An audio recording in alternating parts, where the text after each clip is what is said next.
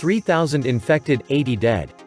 The numbers are rising quadratically in terms of deaths and infections. It's beginning to look like an epidemic. Professor Gabriele Liang of Hong Kong University has estimated that there are already 44,000 cases in Wuhan. A number consistent with the all-estimated 50,000 beds being occupied. 52 million in quarantine and basically a shutdown of China's major holiday, make me think the numbers don't match the extraordinary actions being taken. Shut down the economy, seal off cities, risk a national and global financial crash to save the old and the sick in communist China. This virus is nothing ordinary, and I suspect it's a military-grade weaponized virus. Epidemiologists are suggesting the virus in US is fourth generation. The fact that international borders remain open at this time, while China has closed the Wuhan city borders, is suspicious. Could this virus be used to provide an excuse for the coming economic disaster which the bankers and deep state created? This virus can also be used to get rid of a lot of pensioners and folks on Social Security. This may be the perfect time to let the markets fall and blame it on Corona. That way Trump cannot be blamed. Later in the year, the Fed can engineer another market rise in time for the election.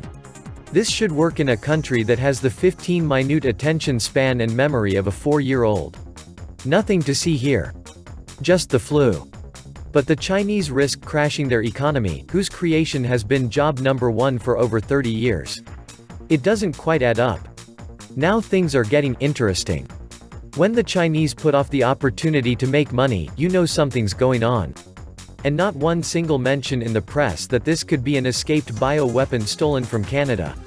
As CBC reported that a Chinese bio-researcher and her husband, who were working with this virus in the Canadian Level 4 bio-lab, were escorted out of the lab country and deported back to China last July. The virus suddenly appears in Wuhan, where the Chinese couple continued their work as Wuhan gets its Level 4 bio-lab. Then the communist government seals of entire cities and shuts down the freaking economy. It's not the money printing, demographics, etc. that will be bringing down the world economy this time. It's the Wu-Tang flu. Not a world war this time. We'll use a flu pandemic as cover. Coronavirus is a novel virus. No one has any immunity to it, so everybody is vulnerable to it. It appears to be airborne, no matter what WHO is saying, it appears to be highly communicable. There is a long incubation period of up to 14 days, with the average being about 10. It is contagious before symptoms appear, so people are spreading it around while they are feeling fine, going to the office, going to Home Depot, going to the movies, and are unaware they are infected and contagious. Then they get sick and within a few days get much sicker, become frightened and go to the emergency room, masses of them at the same time. Health and emergency services go first, followed closely by everything else. Even if the mortality rate is fairly low, and I'm not entirely convinced of that, the ensuing shutdown of everything is, in itself, dangerous. With help unavailable, people are going to die of what are, under normal circumstances, easily treatable misadventures like appendicitis, infected wounds, complications of childbirth, etc. or acts of violence in a time of anarchy. There are only about 3 days' worth of food at any one time, in any city, and the shelves in stores are going to be bare. Clean, potable water might become a problem. The power grid could go down. Do you see what I'm getting at here? It wouldn't hurt to have at least a few weeks of emergency supplies on hand. And what makes this disease so difficult for me to evaluate is that I do not trust the official numbers coming out of China. The CCP sees this as a political dilemma and not a healthcare issue. What makes it even more tricky is how to handle the public relations disaster that will result if it turns out that the virus was actually stolen from a Canadian research facility and intentionally weaponized. They will lie to save face. They will lie to retina control of the population. Basically, the Chinese government is not trustworthy in this situation, and it is not unreasonable to assume the worst case with this disease. The perfect virus was ready for some time. It spreads very well. It is lethal at the right point because if it is too lethal, it stops spreading. The paranoia with Iran has ended, and they are now ready to carry out mass extermination. I don't see how it can be stopped. Indeed, in the general chaos other viruses will spread, it's the end. Irrational exuberance in the markets is at a peak, or close to it. Something will trigger a panic eventually. It might be this flu outbreak, if not, a torpedoed tanker in the Strait of Hormuz, terrorists blowing up a building, Deutsche Bank going belly up, a politician getting assassinated, Greta Thunberg losing her virginity, something. It won't take much to start the repricing of risk assets to the downside. The black swan appears. They, the 1%, the Illuminati, whatever you want to call them, will not admit the truth until we, the little people, are all in danger of becoming infected. If it gets really bad, they will bail for New Zealand or fall back as states and gated communities closer to home. China is indeed in a grave situation, like Xi says. They stole viruses, possibly this virus, and worked on weaponizing them in Wuhan. Maybe accidental release because the facility is Chinese-made, Chinese-controlled.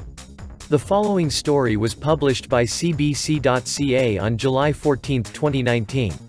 Dr. Shangguo Chu, her husband, Keding Cheng, and an unknown number of her students from China were removed from Canada's only Level 4 lab on July 5, CBC News has learned. A Level 4 virology facility is a lab equipped to work with the most serious and deadly human and animal diseases. That makes this lab one of only a handful in North America capable of handling pathogens requiring the highest level of containment, such as Ebola.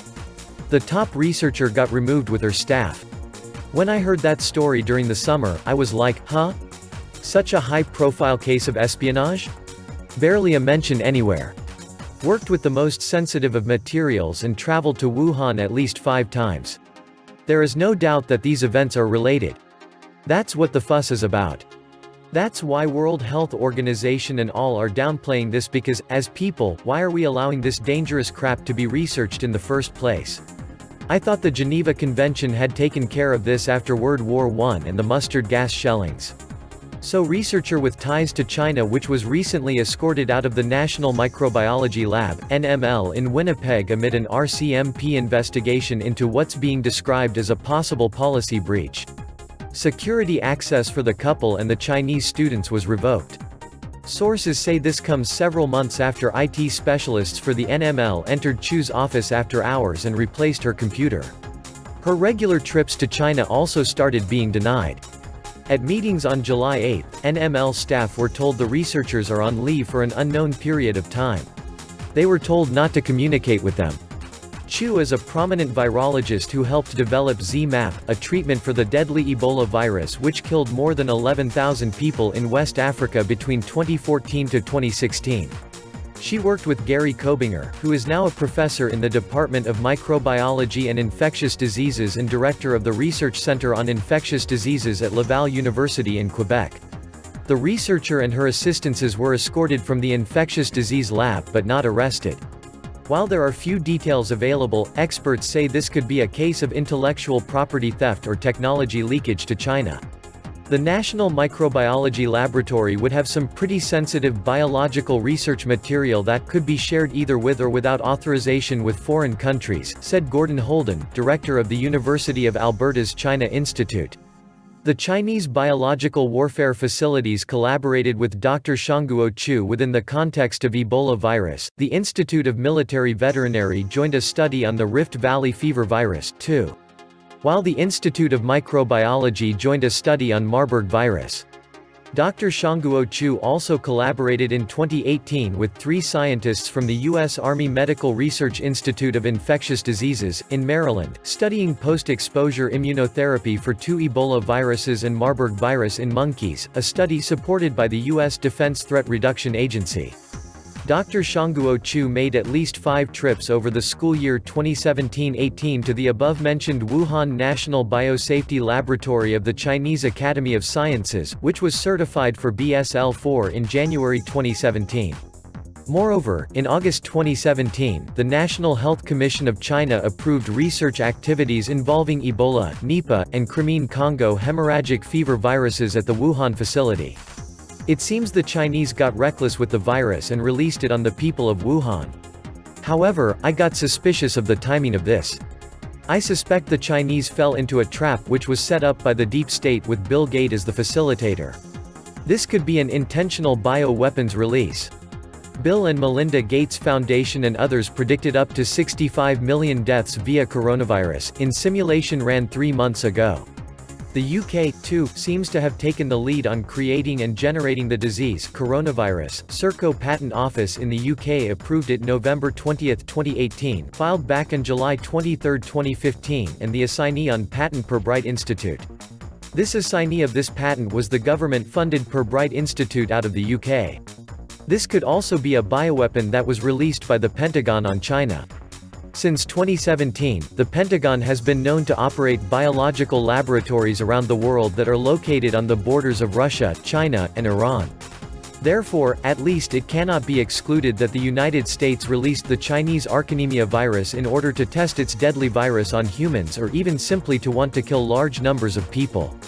In recent years, the United States has established itself as the #1 mass murderer, who created entire terrorist militias such as Al-Qaeda or ISIS across borders, before rushing to help as a rescuer from terrorism as a global police force. In light of these connections, such a presumption of the spread of deadly viruses in China and around the world is initially an abstruse conspiracy theory for the Western press owned by the United States, but is not far-fetched. In 2018, it was revealed that the United States runs a biological weapons program in Georgia that is hermetically protected from the outside world and not under the control of international organizations. There are also another dozen such laboratories in Ukraine, where biological weapons such as deadly viruses are tested on humans as if they were laboratory mice. The nCoV 2019 virus targets the respiratory tract and causes cough, fever, and breathing difficulties. The liquid can be discharged from the lungs, the airways can be cleaned and dilated, and oxygen can be released through the mask. However, these are only ways of relieving the symptoms. Antibiotics are useless against viruses. If you have a virus, the doctor tells you to rest a lot and gives you a lollipop. Antibiotics only help against a virus. Your body's immune system is your only line of defense. The only real protection against external viruses is vaccines, but their development can take a long time and is not always effective. When the virus changes and the vaccine becomes unusable, the flu occurs almost every winter when doctors play around to guess which flu strains will spread this year. Some have speculated that 2019 nCoV is actually a severe acute respiratory syndrome (SARS) that killed nearly 800 people in Asia in 2002. A DNA analysis of 2019 nCoV has shown that it is very similar to SARS, essentially a form changed. However, Chinese officials are attempting to distance this new bug from SARS. Perhaps they fear that the name will panic the public. So far, the "keep calm and carry on" message seemed to be in effect. And of course, there is a conspiracy theory on Wikipedia about the SARS epidemic in China that you shouldn't believe. Not because the US biological weapons program might have anything to do with it. However, new insights had emerged about the US biological weapons program, and the epidemic developed some 15 years later. In this regard, it is not unlikely that the Pentagon will test its weapons on the Chinese, of which the American regime believes that there are still more than enough numbers. Biodefense and funny money games that Bill Gates help-funded Bright Institute's coronavirus through B&M Foundation, called germ games. Gary Steingart's novel of 2010, Super Sad True Love Story, is set in a near future when the Chinese yuan is a global currency, and people all wear an apparat around their neck with RateMe Plus technology. Personal details are displayed in public on credit pulls, posted on street corners with little LED counters at eye level that registered your credit ranking as you walk by. China has face recognition and credit score system in place already. Not science fiction anymore. The patent states, the coronavirus may be the use of vaccine for treating and/or preventing a disease such as infectious bronchitis in a subject. So basically, this is biowarfare against its own citizens in China and elsewhere. Create virus, spread it through vaccine as a cure, and rinse and spit. Money rolls in from government aid around the world and depopulation all rolled into one. The capstone allies are just so much more clever than us bottom feeders. Not. I'm concerned our media has nearly suppressed educating Americans, and by the time anyone gets around to thinking about this seriously, it may be too late. Early Saturday, I bought med-grade N95 masks, and then already, Amazon was nearly sold out of med-grade, only non-med-grade was left. Smart folks would recognize it's prudent to prep food, water, stash a little cash, and be prepared to shelter in place if it shows up in your neck of the woods. Trump hasn't stopped air travel from China, neither has the EU. If this is real, the oligarchs are trying to murder us en masse.